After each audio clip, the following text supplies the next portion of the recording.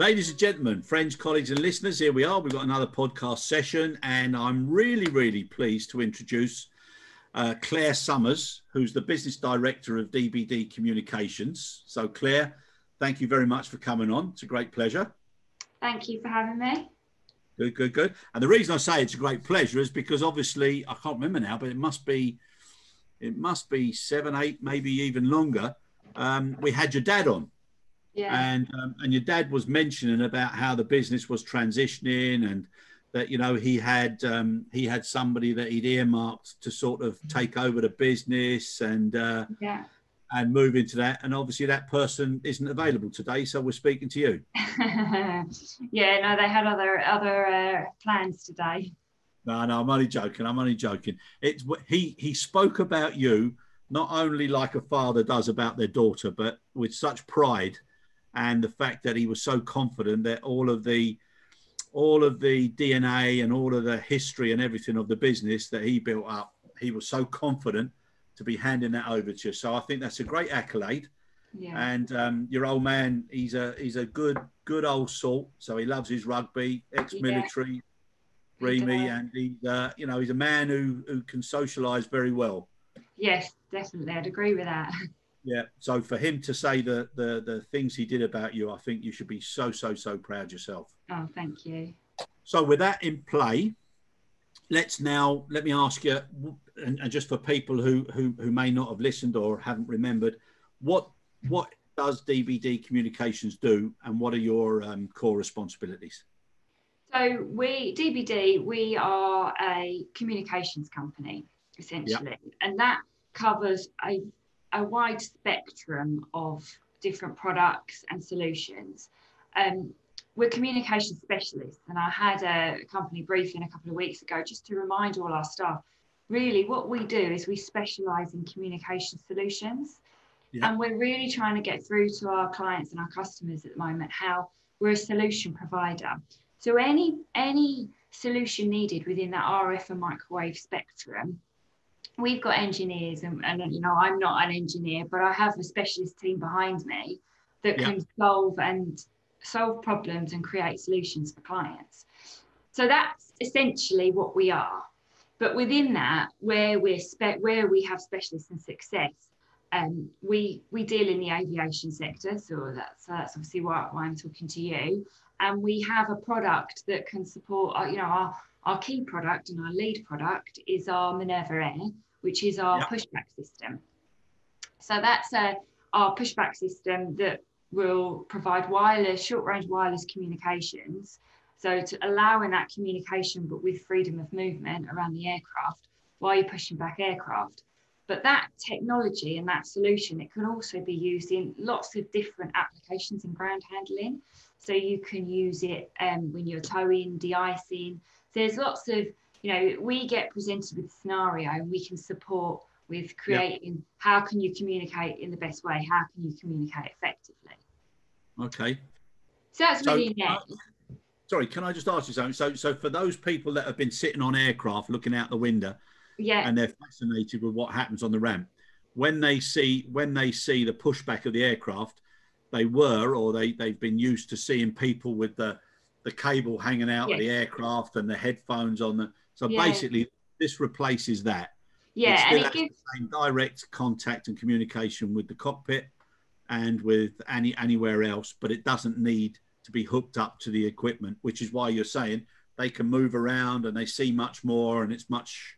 Well, I would imagine it's probably safer as well. Yeah, exactly. You've got the safety improvements, which is why the original product, so this transitioned out of rail, which I can sort of touch base on in a second. But it gives you that freedom of movement, which is safer. But you can also get the possibilities with it. That headset can then also be linked to other people around the aircraft. Yep. So you can have multi-user options. So it's not a one product, here's the solution, here's the box, get on with it sort of thing. Is what do you need? And then the system can be configured with the different products we've got to suit the need, really. Okay. Yeah. Okay, so that covers the situational awareness around a piece of equipment. Yeah. And then, and obviously for aircraft, turnaround times and efficiency is so important. But one of the most important things now is the safety. So under SMS and you know, human factor issues, I would imagine this is so beneficial. And especially, as you said, if it can be hooked up to some other access, then you've got more eyes around what's going on. So you've got less chance of causing damage. Yeah, and there's lots of things around. There's the safety in, you know, being able to communicate at that time. You've got safety in, you know, incident. So some of the stuff we're doing in rail at the moment is looking at, you know, recording devices so they can do investigations on incidents, lessons learned, things like that. Yep. So there's lots of ways comms can support safety and make sure not only are we safe while we're doing the task, but how are we, you know, how can we learn for the future? How can we change things, do things differently, make things more efficient, safer, and just an all-round better experience, really. Yeah, no, brilliant. Now, you've been producing manufacturing equipment since 2002, and correct me if I'm wrong, just to go back for a little bit of history now. Back in 2009, you had the duplex communication, and that was used for Network Rail when they were doing trackside works. Yes. Which again we started, the product was developed and we started trialing, and we got our product acceptance so that it was being used on active live jobs after trials in 2011. So we're almost 10 years sort of supplying that market with this product for 10 years now. So yeah, and that is a hugely dangerous scenario. I can remember again, like, you know, sitting on a speeding train and then whizzing past, and you see these guys, you know, so close, and you think, my God, even with the wind, you know, or being sucked in or whatever. So I would imagine it's so useful. Yeah, definitely. It's one of the, I know I don't have the exact figures, but I know it's significantly reduced injuries. And I haven't personally heard of any fatalities with on-track plants or the plant machinery where they use our equipment. So, which is great, really, because actually, above all else, if it's improved safety and saved lives and prevented injury, then that's got to be more important than anything else. Oh, hugely. So then, with the transition, or with the opportunity to adapt and move across into the aviation side, how did that come about? Well, I think it was David my dad looking at new opportunities, because we are as a business all about diversification. And part of the reason why we've remained a little bit more stable than perhaps some of our colleagues and friends in air, you know, in the last year. But he looked at diversification. So they needed to find another market. We know, you know, being solely reliant on one market is not healthy for the business. Started to look around at where the product could be adapted and where there's an application for it. Started to investigate, you know, the ground handling environment, and found that it was a pretty good match. And the fact any comms that are using something wired, there's naturally a need to disconnect that. So any industry where you can see that they could perhaps move forward and improve efficiencies and that sort of thing, there's an opportunity there. And we found that. So then we obviously started upon developing the product, finessing the product. And when I came on board in 2016, my background's project management. So I then took the product we had and then created a program of product developments back in 2016 to finesse our products, develop new products, so that we've got a selection of products suitable for that market sector. Okay. And then that's, you know, and we grew from there quite quickly, to be honest, in the first couple of years, quite rapidly. Okay, that's brilliant. So obviously there was an opportunity there. Now with that, and having spent probably for 40 odd years around aviation, no matter what innovation or what product comes on board, if you don't give the correct training and there isn't the correct advice and guidance or coaching, whether it be for installation or whether it be just for how to use, and also to refer back to if there's a particular problem, you also specialize in that. So the aftercare and also the sales care of all the products and helping the employees and the staff that's right, acclimatise to it. Yeah, that's right. And particularly, that's always been core at what we do. And actually, it's one of our USPs that any client can call us up afterwards and we'll give over the phone technical support. That's no cost, that's free of charge. There's no hidden extras there. That's always been part of what we do. But there's been a little bit of a focus, and I've actually been working with our own marketing support here on how we can, especially this year, how we can get that training. How can we get those messages out? Because where before we might be doing a business trip and we'd pop in somewhere and we'd see somebody give a bit of training, that's taken away a little bit from us now. But so how are we going to support our existing clients? So, we're working on YouTube videos, product demonstrations, things like that, just looking at our whole service and support element. And that was the base, if you like, that was the foundation. And then we've then been looking at how do we build on that with those customers that may want extra support packages. What extra service packages can we give them? What what training offers can we offer up? That sort of thing, really. So yeah, we've definitely, and we've got experience in construction in giving like radio training programs and things like that as well. So yeah, it's a big opportunity, isn't it? If it's done right. Yes. And I think most people are now getting a little bit tired. Zoom and all the other platforms were fantastic to start with, and now people are craving to get in front of people again and there's need, isn't there? Yeah, but it'll still be a major factor, and anybody who does it well, I think it's going to be very, very successful and very useful, because that rapid access is something that's so important. And I know you guys also offer 24-hour phone support, but there's so many things that could be available to people, like a pick and mix or a search, and then they can see it straightforward and nice and simple. And I think the most important thing for people is to understand why something's there, not what you have to do and when you do it and where, etc., but why are you doing it, so it's always being done correctly. Yeah, definitely. I think that's always important. When I know myself, if I need to know why I'm doing it. If I don't know why, you're not invested in it, are you, as much? So exactly. And I think another positive, and I remember speaking to Dad about it, was the fact that all of your products, you provide free demos and even trial periods as well. So I think that's a great, it says how confident you are in your product that you allow that. Definitely. And I'd be honest, even at this time, we can't get, we are restricted. We can't get out and see people and do those trials. We'll just send the product through a courier. We do a back to Zoom or, to do a demo or something like that. But, we'll work around and support where we need to. Because we've got to adapt, really, haven't we? Yeah, it's brilliant. Now you've also got key worker status because of the Network Rail, so yes, you're able to keep your guys actively involved as well, which is so important. Yeah. What impact has this last 7-8 months had on your business? I think like any other business, it's had a significant impact. We're very fortunate that we are in multiple markets. Like I said, we're communication specialists, so we deal in various industries, and some of our industries have continued working throughout. So like I say, rail infrastructure, the railway maintenance needed to be done. So quite early, within the first week or two in March of lockdown, we were identified as a key supplier to Network Rail.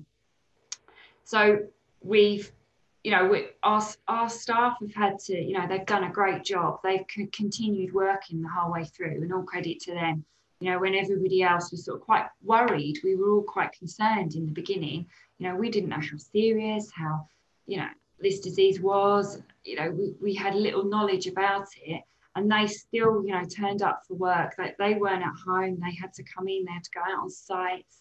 They're dealing with, we had to put additional cleaning practices in, so change of process within a few days of cleaning practices because of the mic and where that might have been, and the risks involved in that. So although it may not seem it, the product that we're dealing with, that we rent out and we get back, is high risk. It's on somebody's head, face, and they're having to then, they've got that fear and adapt to the working practices. But they did a great job, and they got you know, they got through it. We had some reductions on the way. You know, obviously one of our key markets wasn't moving. You know, you guys. Exactly. So we do have a significantly less staff than what we did. We lost our colleagues along the way. So through various reasons, and yeah, it was difficult for everybody. But I think the positives out of it is it's brought us all together. I think it's brought us closer. I think it's sort of like brought us back to that family culture, I think. Yeah. There's always that family culture of our business, but it really feels like it's come back, and not only us, the family, you know, 4 members of the company, our family, but everybody else, it feels like they're sort of friends, family again. So it's quite nice that everybody's pulled together and we've got through that really. No, it's a strange phenomenon, isn't it? It's like the ocean, you know, when the tough get going. Yeah, I think we've looked at ourselves differently as well. And you know, we've taken it as an opportunity to look at, I think as everybody has, how we do things. Yeah. How do we operate? How can we be more efficient? You know, what even ourselves, we're looking at technology and how we can make things more efficient internally. Whether that be, you know, with automated systems for all the processes, you know, so even looking inward at ourselves and going, how do we use this as an opportunity to reset?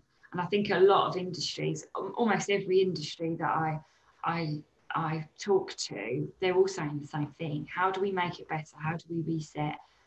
Looking at technology, you know, how do we make things automated? All of that sort of things. It's interesting how they're common again across most market sectors. Yeah, no, it is, isn't it? And getting back to Billy Ocean's probably before your time, but when the tough gets going, you know, the going get tough and things change. Yeah. And, you know, so many decades, or it takes decades to have such big change. And now all of a sudden, what was taking decades is now being done in 6 months, 7 months, and things are speeding up. So for the future, and once we get out of this, and now that the vaccines are starting to, you know, to come to the fore, please God, you know, everything's going to be moving forward so much more because of the way people have adapted, the agility, the resilience, and also the focus on business sustainability. So all that legacy of waste, it almost gives businesses a chance to reboot and, you know, reset and refocus, which is, you know, it's not necessarily a bad thing as long as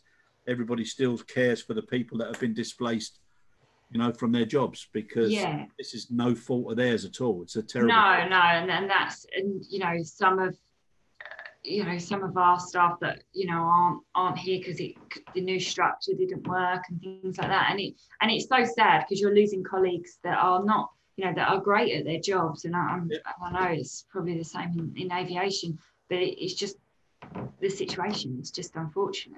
And, no, it's terrible. Yeah. Now, something that I would think of if I was on site.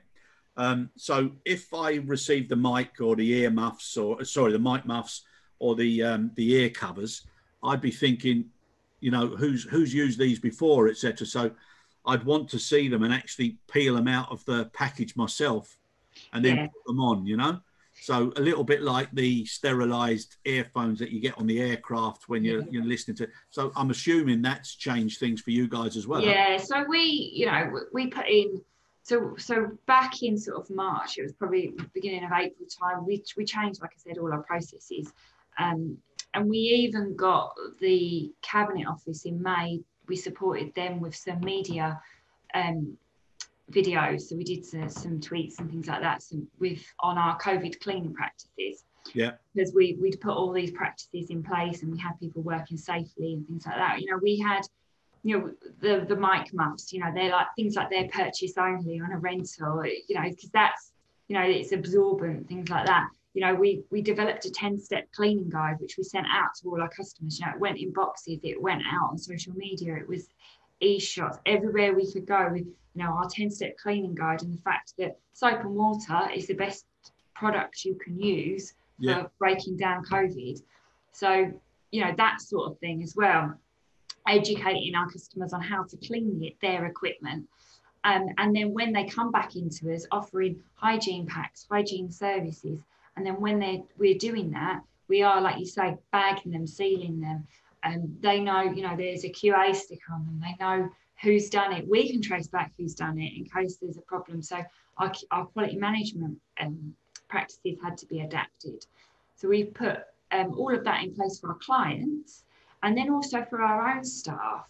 You know, we've got our own staff goods in equipment. So, you know, making sure they've got the PPE. We had masks and sanitizing stations.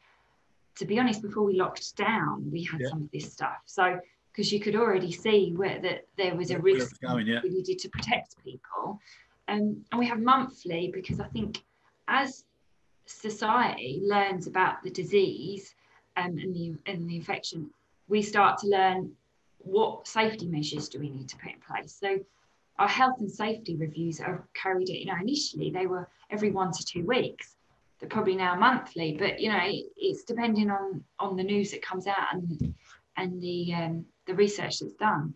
So we're doing that, and we have changed. I mean, almost, like I say, every 2 weeks, once a month, there was a new health and safety measure being put in place. Rightly so, because it was there to protect everybody.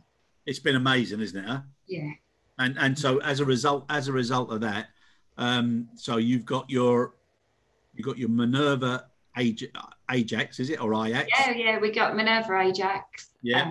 So all of those covers you'd have to change, or you put a filter over those covers. You can put cloth ear covers, and you know, we made sure that we have plenty of stock of all those sort of consumable type items that, you know, people are going to need lots of. So we got the cloth ear covers and the mic covers. So they're all changeable and can be washed. And if you wash them at the right temperature, you know, it's not wasteful either. That's another important factor. Cost effective, yeah, cost effective, and also environmentally sustainable as well. You know, it's not important, especially now. Yeah. We have a lot of waste in the last sort of year or so, the last 8 months, and you know, we have to start thinking about protecting ourselves, but with sustainable solutions. So that's quite important as well, I think. 100%. And then you've got the Tigar pushback system. So that's the one with the little sort of... the Tiger, yeah. So that's the... you called it Tiger? Yeah, the Tiger system. So the turnaround system. So initially it was the idea was born around turnaround efficiencies, really. But I think given the current climate, there's definitely, you know, when we're there and able to start supporting our clients again, an opportunity for the social distancing need that's needed. So it'll give you that space, you know, and the efficiency that we could already see when you have. I think I looked at some report when I was looking at this opportunity, and I think they said, you know, comms can improve turnaround efficiency by 3% or so, between 3 and 9% or something like that. Yeah. If you have effective comms, so you know, that's quite a lot of efficiency time that we can add. Plus, like you say, the social distancing and all the other measures that it now adds benefit to. Really. Oh no, 100%. Now, and any efficiency is so important because it's all about time and speed. Now, your Helios tug system, okay, so the hand mic, yeah. Now, what happens there when, you know, people are using the hand mic? I take it you've also given like hygiene packs for that to be cleaned and instructions on how that works. Yeah, or you could, you know, you've got the fist mic, but again, you know, and this is solutions we can create. You know, we can have different mic types. You could have something that could sit on the tug that you don't even need to touch, or that you could just replace a mic cover. So we can adapt all of our systems to meet whatever the need is, really. But you would, if you have a Helios with a fist mic, you know, just like you say, sanitizing it for the next user and that sort of thing. That would all be included. It's amazing. It's amazing how much, you know, things that everybody took for granted.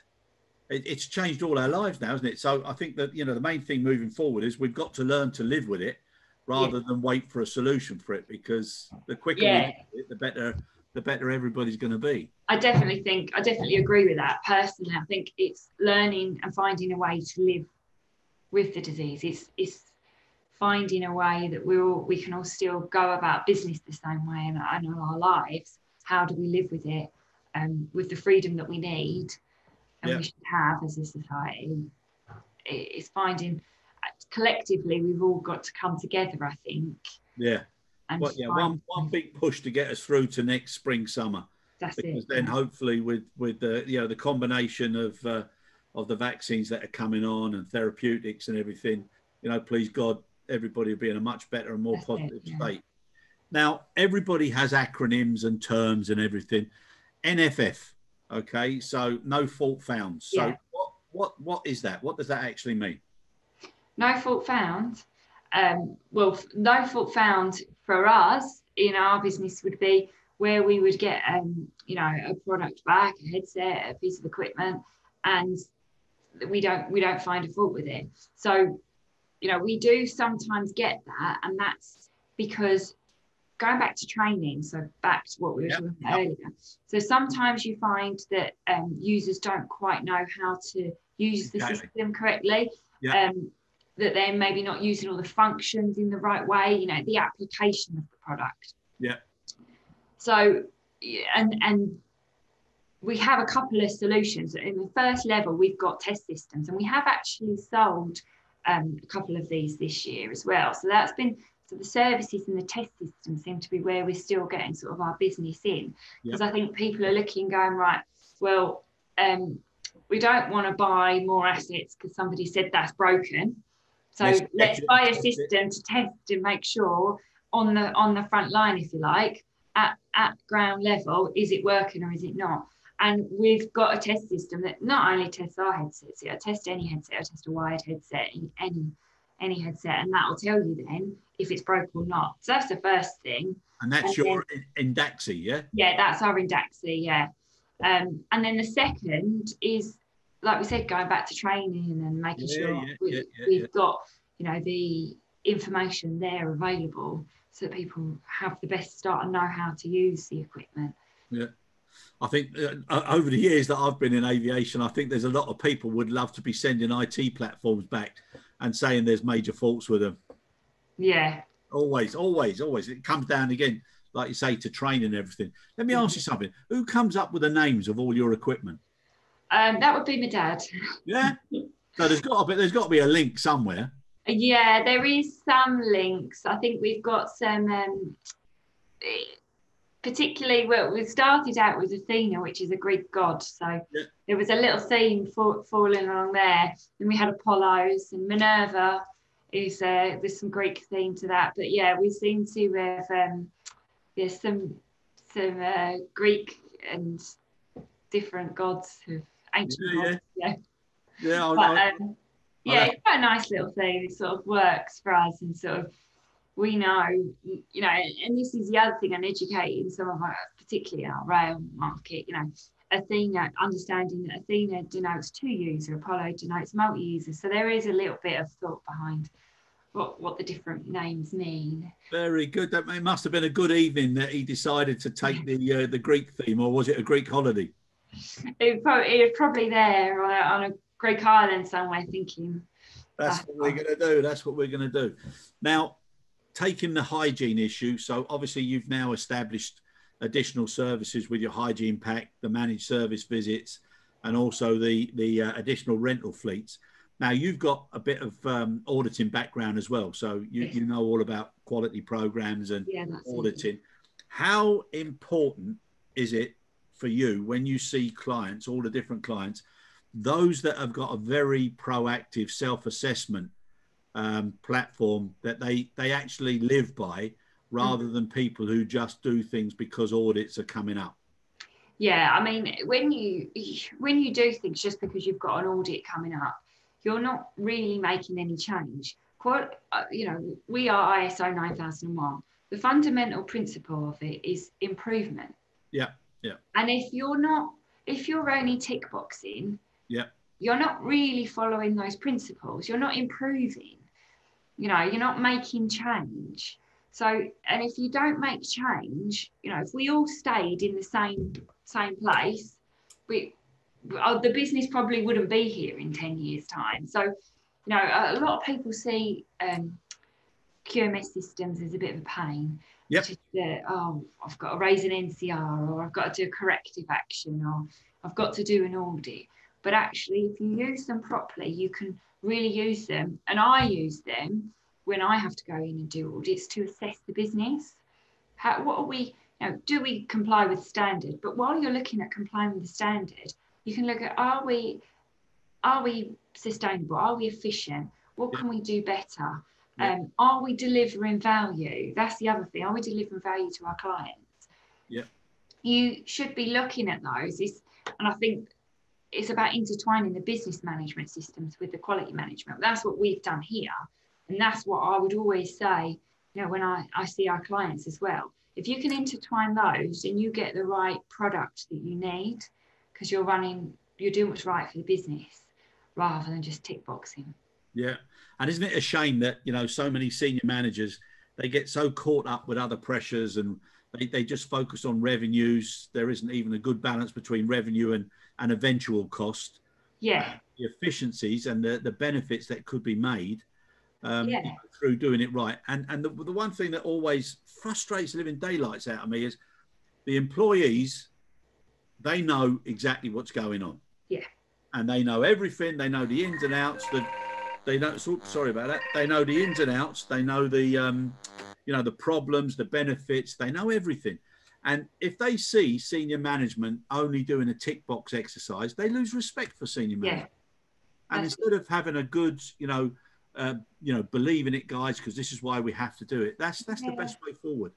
And we always have to engage with the people that are doing the job. I always say to people, if you've got a process and you're not following that process, ask yourself why. Yeah. Because either you're missing out or you're going to cause a problem further down the line for somebody else. It might not cause you a problem, or you don't need to do it. So take it out of the process. Exactly. So, I say to everybody, ask yourself why. Why does that need to be done? If you don't think it's necessary, ask why, because you'll learn something or you'll change it. Yeah. Yeah. And I think you have to engage with the people that are doing the job because they know best. Yeah. They're more experts than me. 100%. And also, so many people want to change for the sake of change. And I used to use an acronym for change, which was consider how anything new generates efficiency. If it doesn't, don't do it. But ask why. Ask why somebody insists that you do something, and don't be afraid of asking why, because as kids, as soon as you're born, that's all you do is ask why, and then your parents drum it out of you, and then you stop asking why after that. I have a 5-year-old, and he's very much into asking why at the moment. Yeah, so he's a potential family auditor. Oh yeah, he wants to be the boss apparently. Does he? Oh, good on him, eh? I said, what do you want to do when you're older? Be the boss. Is that right? Yeah. Fair play to him. That's good. Now, as far as the transition with regards to yourself and everything, I know your dad, he's a big rugby man and he used to coach and stuff. So one of the things that he would always admire is a good pair of hands, good, safe hands. Yeah. So he's obviously seen a good, safe pair of hands in you. Huh? Hopefully. No, I think most definitely. Most definitely. Now, if I was to ask you, and with your safe hands, what do you see as the development for the future? We offline we spoke about telematics, but now with the move to autonomous practices, what do you see as the future now for dBD communications? I think we certainly need to retain that sustainable business, but it's about creating that strong business model and also looking at innovation. So we've had, the business, my dad's entrepreneurial. He's created this business from, a seed, from the bottom up. And now it's building on those building blocks. We've got the product, we know the applications, we know the markets. Now it's how do we improve on that? How do we bring in new technologies? Yeah. So within air, how do we? I know there's a desire to support autonomy. I've seen that. I've heard that there is a desire to work towards this. So how do we use comms? How do we use the technology to support that? you know, and like I said before, I'm not the engineers, I don't have the solutions, but I know, you know, we have some very capable people here that are looking at different technologies. They already are. They come into me saying, why don't, you know, we're quite open here. We say, come, if you've got some ideas, throw them out there. Let's see what we can do. That's what a design company does, really. And, you know, they're coming to me saying, there's some new technology here, that this would work well, you know, here's capability. So then I know when we get apprentices presented with problems, what could be the solutions? What could we drive the market forward with? And I think finding the next technology, you know, we've had the same technology for a while, and it's time to upversion that and to change that and to create something new. Brilliant. And obviously it's nice that you're so open with the fact that you encourage everybody to come to you, and the atmosphere seems to be good. What would you say are the unique, your DNA USPs of the business? Innovation, really, problem solving, and our service, our customer service. We pride ourselves on our customer service. And I mean, within our rail sector, we have had people call up in the past on, because they work Christmas Day engineering. We've had people phone up on Christmas Day, and we've come into the office, opened up and give them kit, because and they're desperate, you know, that's the level of customer service. And I've had, you know, and that, you know, that might have been directors, but I've also had, you know, sales guys who've said somebody's running late, they can't come pick a bit of kit up, they need it for their works. And they've said, I'll take it home, here's my home address, come and get it off me at home. So that customer service, that personal touch is 100% one of our USPs, and something that I would definitely retain for the future. And that's something that would need to stay throughout the business.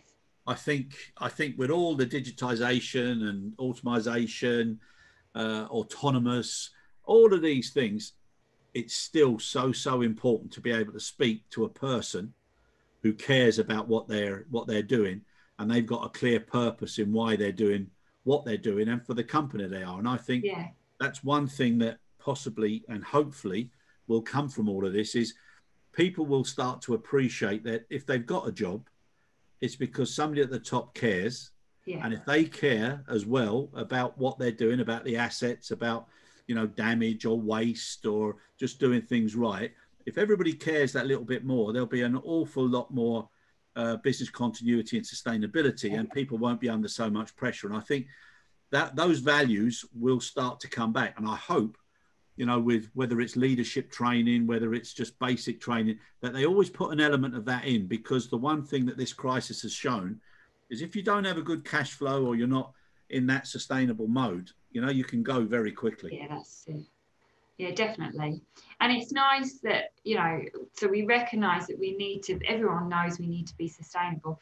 But I think that care that you've talked about, I think that community, even with, you know, business to business, you know, not just within your business, it's just changed the whole culture when you do business. It's almost, even though we're not in person, it's more personal now. Yeah. It feels so much more personal. You know, you talk to people, and you know you've got that small talk back. I think there was just a focus for business, like you say, revenue, income, and now there's that personal touch when you're sort of doing business with people. And I think my dad said to me, he's always said to me, people do business. Yeah. It's what he's always said, and he says it to everybody. People do business.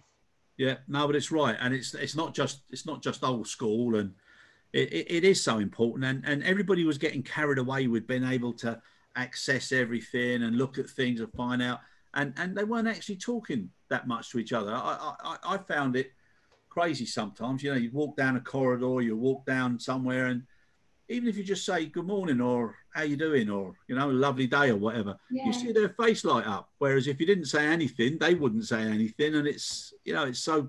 Yeah, I mean, I worked in my previous life in, you know, corporates with hundreds of people on an office floor plate, and nobody looks up to say hello, and you think, and it's so great that that's changed. And I think, and from my experience of talking to friends and other people, you know, they are not now all doing it via sort of Zoom Teams, that sort of thing. But it has changed. There's a complete shift in culture, and I know people that in large offices they're doing Zoom coffee breaks. They're actually probably having more coffee breaks and more interaction than what they perhaps were when they were sitting next to each other.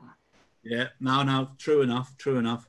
And I think, well, we're coming to the end of it now, and I think for your team and your customers, there's an old saying: the acorn doesn't fall far from the tree. And I think there's a seamless transition ahead, and all the qualities of your old man I can see coming out in yourself. Thank you. Obviously, all the new and the modern ideas will be going back into the business. So I think he's very, very pleased with what's happening, and I'm sure you are. It comes across that you care about the business, you love it, and those are the ingredients that bring great success. And what you have to do is, like, your old man's probably about the same age as me, so as far as Zoom was concerned, when I first heard it, I thought it was the song from Larry's band back in 1983. So I bet he remembers that. I'll ask him. Yeah, but listen, please say hello. I will. Good luck, great success, and we look forward to keeping in touch. And I've really, really enjoyed it. You've got a great level of care, and that's what's so important today. So good luck. Thank you very much. Thank you for having me and having a chat and inviting me on today. It's been really great. It's a pleasure. You'll have to have your logo now, Claire Cares. Yeah, that's not a bad one. I'll remember that. All right. Take care, Claire. All the best. Thank you. Goodbye.